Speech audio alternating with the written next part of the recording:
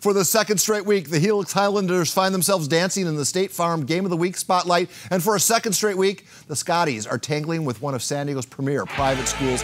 Cathedral last week, St. Augustine tonight. What do you say we go to the tailgate party? Those Saints folks, they turn out, they support, and they know how to have a good time. First quarter, Saints with the ball, Angelo Peraza and Byron Caldwell. Bad exchange, and Jeremiah Fletcher scoops it up and scores 7-0 Helix.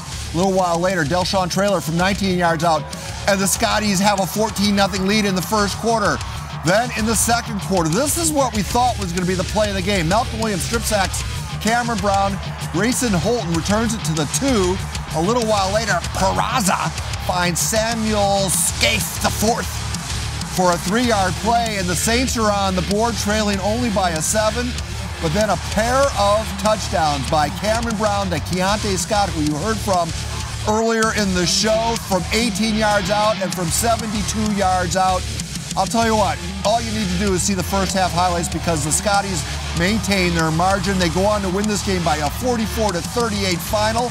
Afterwards, our Game of the Week crews were working the field. We just had to come out with the same intensity every week. This is just another speed bump into our goal of the championship, and we just got to come hard no matter what the opponent is, and we got the victory. That's all that matters. Man, we came out with the same intensity as last week. We started struggling real bad second half, but we pulled it off.